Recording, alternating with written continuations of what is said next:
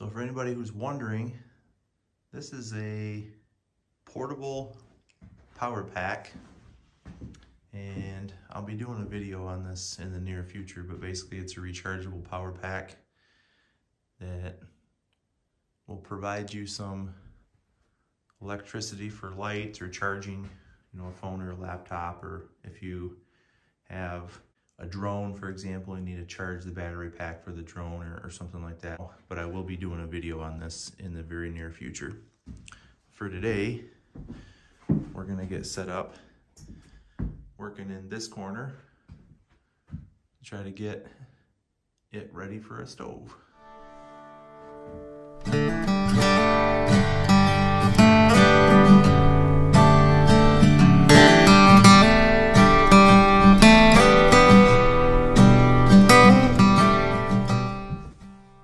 Well guys, I'm a knucklehead because I thought that roll of insulation would go the whole way, but apparently I didn't read very closely. I thought it was a 50-foot roll. It was a 50 square foot roll. It was a 40-foot roll. So that meant that I just put enough in so that I can get the bottom heat shield around the stove. So we can piece those top two pieces in later. And as a matter of fact, I want to do the center one later anyway, because that's where the chimney's going through. So probably would have to tear that insulation back out anyway. So.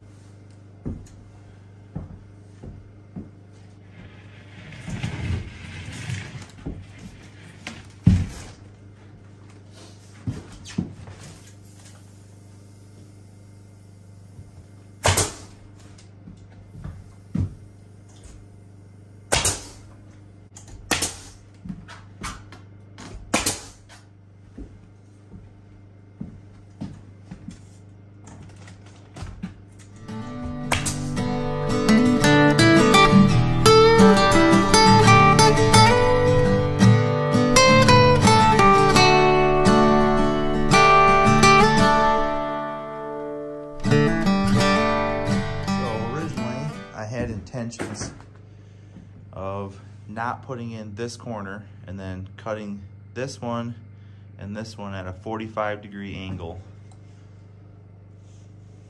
But I actually think I might leave it just like this. I know somebody out there is probably going to tell me that that's not the right way to do it, but I guess my response to that would be I'm living my American dream, not yours. So, I like it. I think that red's gonna look sharp.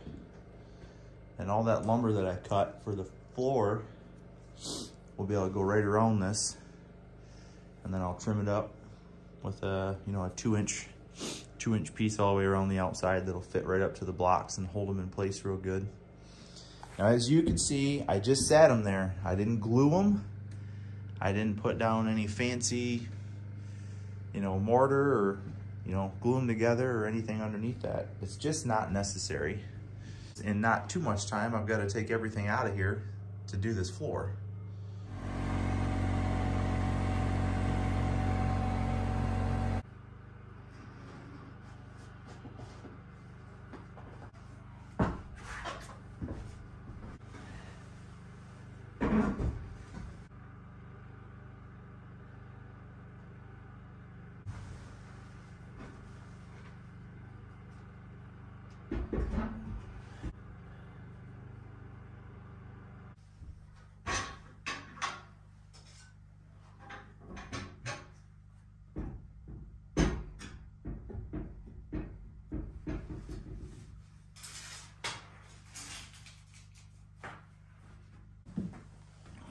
Well, I can measure up the height of my chimney now, but I want your opinion.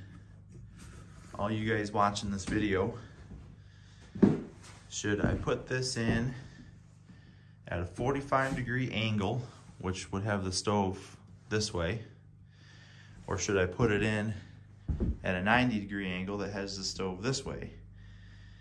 All right, pros and cons to each. If I go the way it's sitting right now, it's a straight run up and out that wall with my chimney. If I turn it at a 45-degree angle, in order to hit that same hole, I have to bring it out quite a bit into the center of the room. Or I have to do some sort of a angle on my chimney, which I don't really want to do. Personally, I would prefer it to be at a 45-degree angle facing into the room. I just don't know if that's gonna work. Give me your opinions in the comments. Let me know what you guys think. All right, we're running a little low on time for this week's video. So what I decided to do, probably not gonna get this chimney installed in this video, but I'll have the materials and it'll be soon. But we're gonna go ahead and take that lumber that we milled in the beginning of this video, and we're gonna see if we can put this floor in.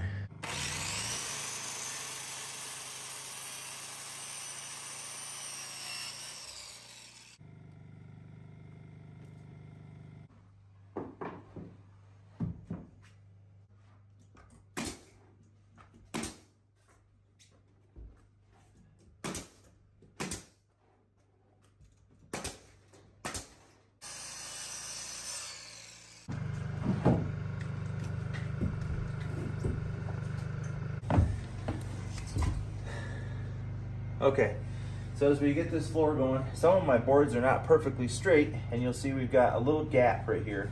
And we want to close as much of that gap up as we can, and I don't have enough lead in my butt to push that, so we're just going to drive a screw right through this board into the floor, and I should be able to bend that right back into place where it goes. And then drive nails in there, and she's right back where she needs to be.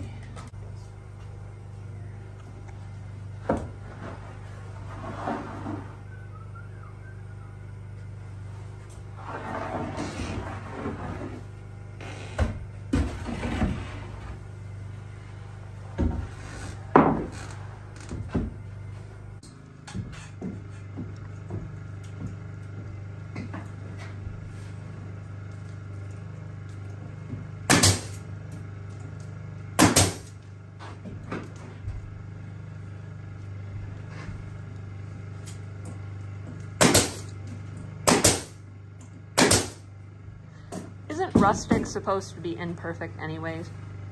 What's that? I said, isn't rustic supposed to be imperfect anyways? It is, but that's the problem with me. I'm a perfectionist, so I try to get everything straight and square. If you're going for perfect, that's modern. We're not modern. When it don't work out exactly like I feel like it should, it bothers me, but you're right. The floor is going to be creaky. The floor is going to have gaps in it. It's not going to be perfect.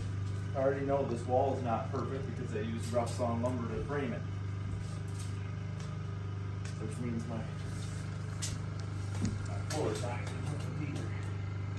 So let go of your picture perfect cabin. 53 3/8.